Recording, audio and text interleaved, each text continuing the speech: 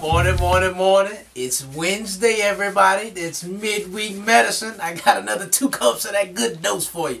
It's Miguel Brown, your game changer in the fourth quarter, your breath of fresh air, that life coach you need right now, right? Let's get into it. Today I'm doing something a little special, a little different. I want to use the platform that I was given, this whole speaking thing that God gave me, to honor 2 individuals. And the reason why I'm honoring these individuals is not because they asked me to, or because they say, Miguel, can you please, put the word out about me so I can get more business and things. I'm doing this because they deserve it.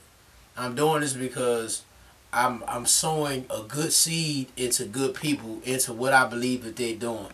I'm doing this because the focus that I have right now in becoming great at what I'm doing, the focus that I have in putting the word out to help people do better for themselves, the focus that I have in just becoming great all by myself and what I have to do in this world is attracting that very thing to me. No matter what, I run into people all the time that have a terrific story. They're amazing. They're doing good things in the community to help their families, at their jobs.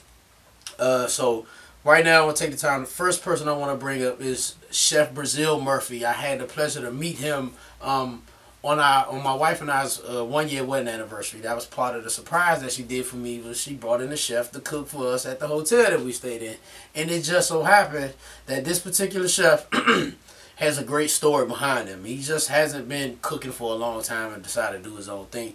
He's been a chef for 15 years, working in hotels and other restaurants. And 3 years ago, he decided he didn't want to do that anymore. He decided that he didn't want to work for anybody. He wanted to follow his dreams. He wanted to follow his passion, which is cooking, and go out and do his own thing. And that's what he did. Ever since then, he made that choice. He committed to it. He followed his dream, and now he's very successful. He helps other people with their events without even looking for any recognition. It's just in him to do. He's blessing people in that manner. Like I said, he does his own events. He comes to your house and cook for you. But on top of the great food that he cooks, and it is good, I'm trying to tell you, the man himself, and when he speaks to you, he's humble. He has no problem with sharing his story, and that's what attracted me to him while he was cooking for us. He has an interesting story that when he did decide to do his dreams, to follow his passion, that he went through some things. He had some struggles. When I tell you, it's one for the books. He definitely had a struggle, but he met that struggle head on. He no fear got a hold of him. He didn't quit when his problems came up. He strapped up his boots. He hit the ground running. He started back over, built it from the ground up, and now he's doing better than what he did before. Like I said, he's a humble person. He'll share his story with you. What he do, when he cooks for you, it's a blessing. It's just good. When you eat good, you feel good. When you feel good, you feel like you look good and all that other stuff. And it's just a good thing, right? So if y'all get a chance to, I'll flash up his information for you later on. Book this man to just come cook for you and your wife or your girlfriend, your husband, your family. Some type of event that you want to do, and you just want some good food catered by good people. I guarantee you won't go wrong, right?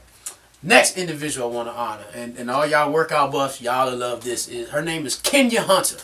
And I met Kenya through my wife. This is my wife's personal trainer. And I think probably we know her about a year now, maybe. Her story is an interesting one too. Her story has its own trials and tribulations and struggles in it. And now she's in a better place for going through it. 2 years ago, she went to the doctor's office and the scale said she was 280. That wasn't good for her. That didn't sit well for her. From that day forward, she dedicated herself to going in, to making herself healthier. She began changing, like I tell you all the time, change your mind, change your life. She began changing her mind. In turn, her body followed. Train your mind and your body will follow. And that's what happened. She started losing weight after weight after weight. She took people that knew her along with her on her journey, and people seen how she transformed herself from this 280-pound thick girl to this fit woman, not only who changed what she thought her purpose was of being a choir director, but to a personal fitness coach. She got certified and everything. Her personal trainer, she she honors him on a regular basis because she understands one thing, that because of him she's where she's at, and now that she is able to bless other people with her gift. When we met her, I believe she only had a few people in her group. She called them the G Squad. They gladiators. She goes in boot camp for real, insanity in real life, right? She probably had about 5 or 6 people with her.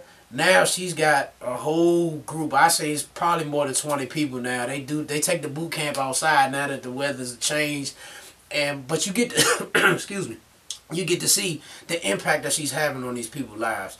If you follow her on Facebook, you see the passion that she has in fitness and health, all this stuff. You see the passion that she has for every individual person that she come in contact with. They might start out as just a client and as business, but they end up a friend.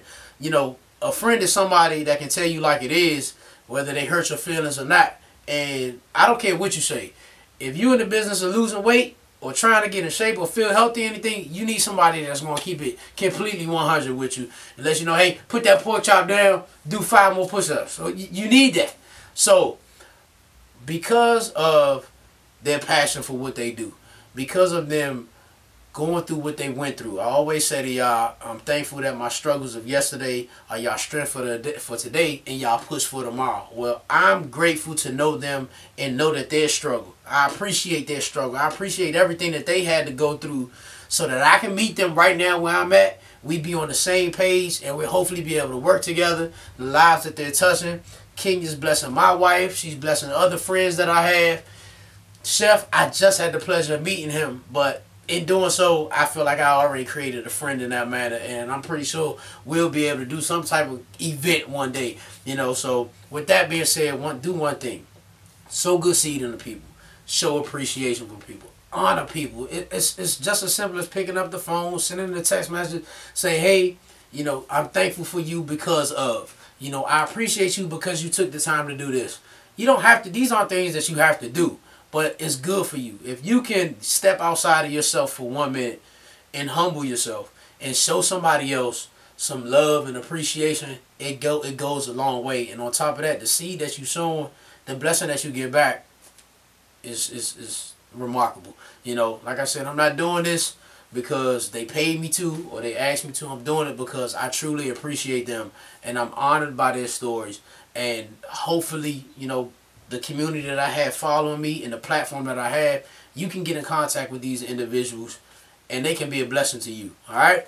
So that, with that being said, in everything that I say, change your mind, change your life, y'all have a blessed day.